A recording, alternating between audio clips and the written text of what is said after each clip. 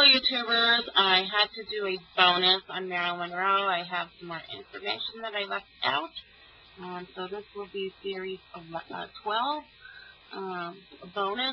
Some information that I need to add to the spirit of Marilyn Monroe. Like I said, I contacted her through the Holy Spirit to ask whatever she wanted to say, and then I did the research on the words she's given me, and it came down a path of all kinds of people.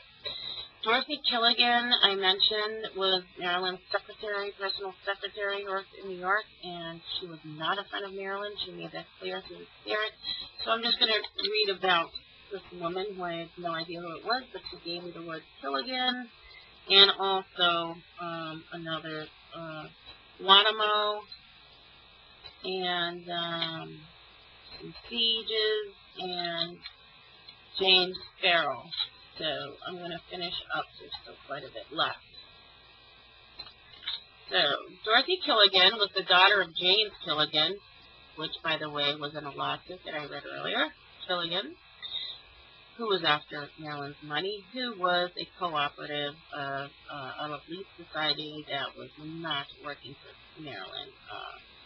Realtors, lawyers, and her doctors, and her close secretaries and confidants, and so-called friends were not her friends. It's an elite cult that are all out to gain something once they gain access to you and become your advisors, doctors, once you're successful. So this is what happened to Marilyn. She was set up. So anyways, Dorothy Killigan, the daughter of James Killigan, is a successful journalist. Remember, media is not your friend, and it's good to, they want media coverage if you're a celebrity, because that's how they get you out there to make millions on you, to get you exposed. And then once you either go against the grain or dare to speak the truth about anything, you're going to come up missing, like Marilyn did. Anyways, so she's a successful journalist, was born in Chicago, which is a really big city for a lot of the elite. They do a lot of wheeling and dealing. Chicago is one of the places among Hollywood where Marilyn seemed to direct me to. So she was born on July 3rd, 1913. Killigan studied at the New Rochelle College before beginning work as a journalist at the New York Journal newspaper by William Randolph Hearst. She was a very elite socialite. Killigan became a crime reporter and covered several important cases of her newspaper. They included trials like Antonio, 1934, Eva Koo, 1935, and Richard Bruno Hauptmann in 1935. In September of 1936, Killigan took part of a race around the world against fellow newsmen Bud Ekins of the New York World Telegram and Leo Kirian of the New York Times. The trip took Killigan 24 days, and she came second to Ekins 21 days. Afterwards, she published her book, Roll Around the World. She also appeared in the film Skinny Take All in 1936. The following year, she wrote the film script, Fly Away Babies.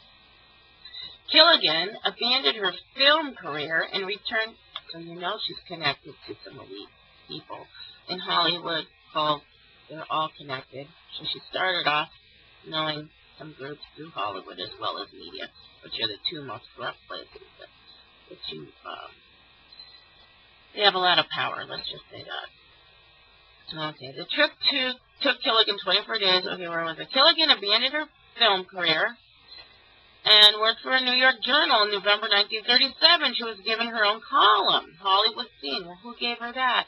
Who owned the newspaper? Okay, let's go. Who owns the newspapers? Think about it, folks. The media. Okay. She owned her own column, Hollywood Scene.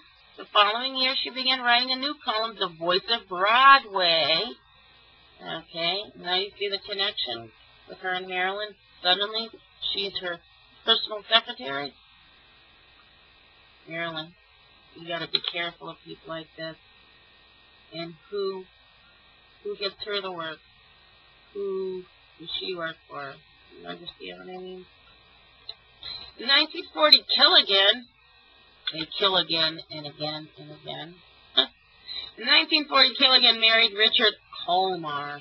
Over the next couple of years, the couple had 3 children, Jill, Richard, and Carrie. Now, Carrie and Jill, I circled on this report, were both names Marilyn gave me, so it was, in fact, letting me know that this was the person she wanted me to know. In April 45, the couple began a daily morning radio show, Breakfast and Dorothy and Dick. And the program went out live, Monday and Saturday, 8 to 8:55, and Sunday, 11 to 12. Over the years, the program was gradually commercialized. Companies, what companies?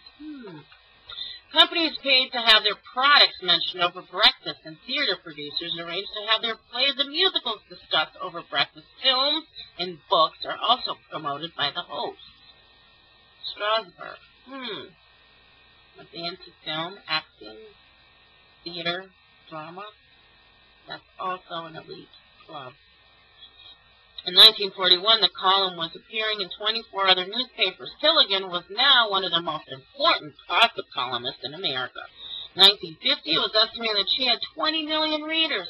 Killigan achieved this position by developing a very good strategy for gaining secret information. Gaining secret information about famous people. Hello. And she was Marilyn's closest ally, secret secretary? Come on.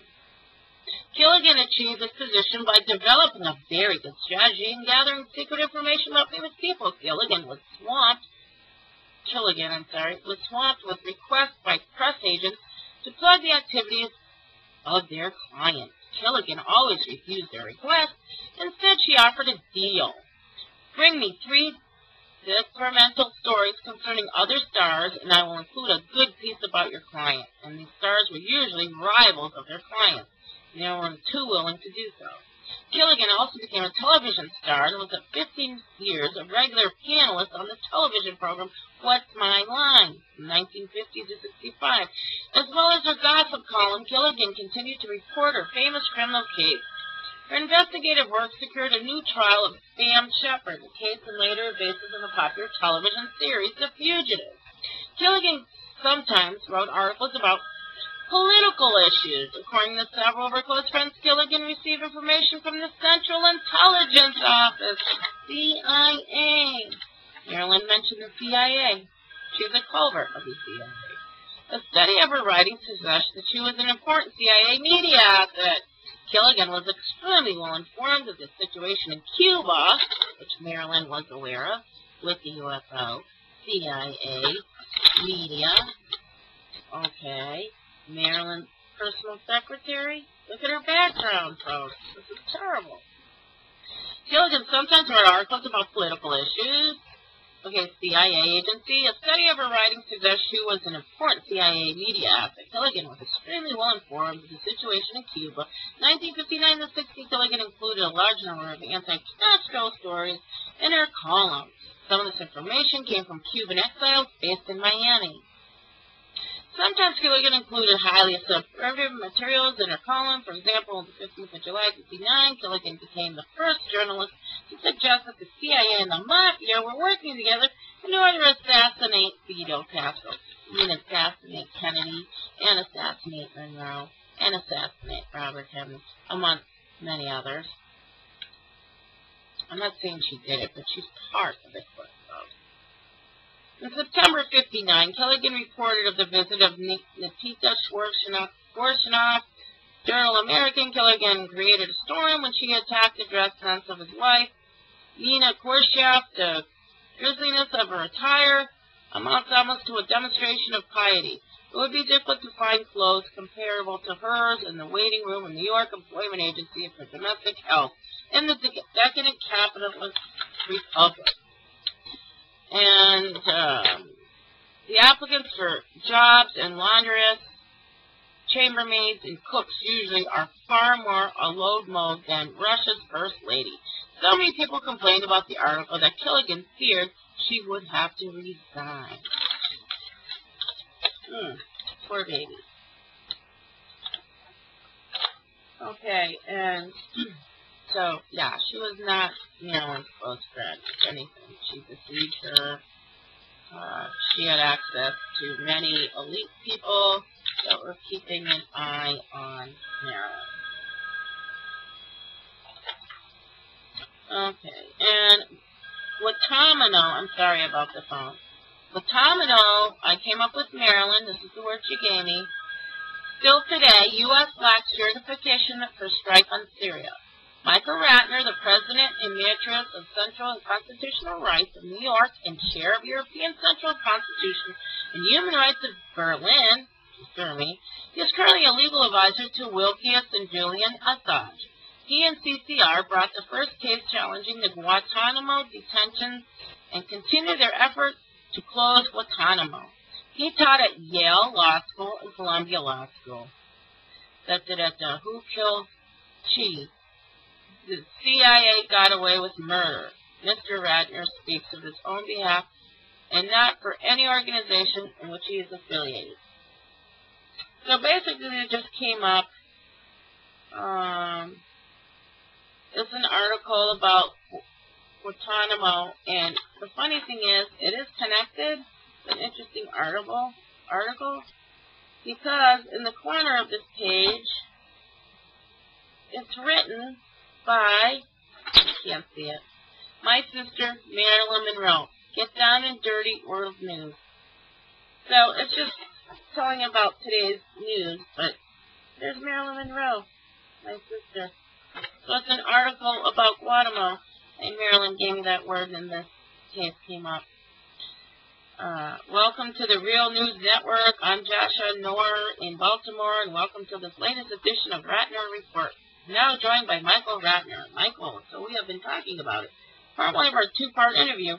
We're talking about the legality of a possible USA strike on Syria, and I wanted to talk a little bit about Russia's role. Obama and Putin have been meeting in Russia at the G20 summit, and Putin had said, show me the evidence. Obama has thus far refused to do so, and Russia had also come out with a 100-page report, which they say proved that it was the Syrian rebels who carried out the sarin gas attacks on Aleppo in March. And what's your response to the latest developments? Michael Ratner, President, Emeritus Center for Constitutional Rights.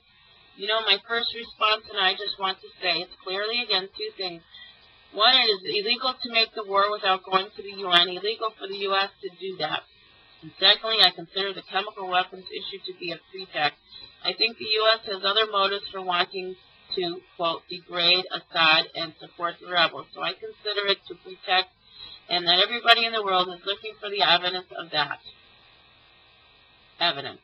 It reminds me of, obviously it reminds me of the Iraq War, and we've talked about that before. So let's focus right on this right now. The Obama administration has claimed that it has proof that the Assad government is using chemical weapons, but it really has failed to convince very many people, with the exception of its own close friends.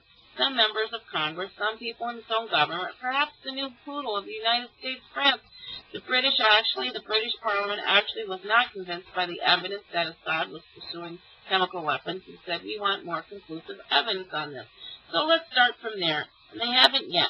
One, proved that their chemical weapons haven't been used, and secondly, they certainly haven't proved that the Assad government was involved in using them in the or that directed their use. That's not saying they weren't. I don't know the answer to that, but it's certainly saying we won't. It hasn't been proven it yet, particularly after experience with the Iraq War. You're going to have to see very hard evidence of this, that this occurred. Even as I said, I don't think that justifies going to war and bombing Syria. I think it justifies perhaps, taking someone to an international criminal court. It doesn't justify us starting to bomb a country. But then let's put that in context of Russia and the Russian assertion or claim, which they had done an incredible amount of study in a 100-page report on March 19th, the year discovered outside the Apollo Theorem, that the rebels will have chemical weapons which killed perhaps not as many people as were liked in this more recent attack in August, but killed a couple of dozen people with chemical weapons and injured a lot more. The Russians admitted that the report of the UN actually that taken it seriously. Chemical weapons inspectors have been in Syria determining whether on March 19th attacks were chemical weapons and who caused it. And this continues on and on and on. But that was something Marilyn wanted me to read, and it has her name. So maybe to this day, Marilyn's so concerned about the fraudulent crap going on behind the scenes and who's doing what. And I'm going to finish this. And the last two words, which siege, was for Marilyn, S-E-I-G-E. Miami, the siege of Chicago, 68, journalism. Mailer, biography, fiction book, Miami and the Siege of Chicago. The History of the Republican Democrat Conventions in 1968, New York Library. So that came up under her name, as well as Zelos. Found Jeannie Zelos was an artwork from Marilyn Monroe, and if you can't handle me at my worst, then you sure to hell don't deserve me at my best. Marilyn Monroe, Jeannie Zelos. That was one of Marilyn's favorite quotes from Jeannie Zelos. She wanted to say, in 1986, it said that in Marilyn's biography, she did not approve of DiMaggio having an interview with Don Henderson, Philly's radio network. And that's it. That's all I got from Marilyn on the truth. And that was a bonus video today, December 17th, 2013. And I conclude with the spirit of Marilyn Monroe, seeking the truth through her own words, my final video. And like I said on my last video, my next report will be Anna Nicole. And as you can see, I have plenty of notes that I've gotten to the spirit that I have to do some research on, and we'll find out some tips through Marilyn and her son, David. Have a good day.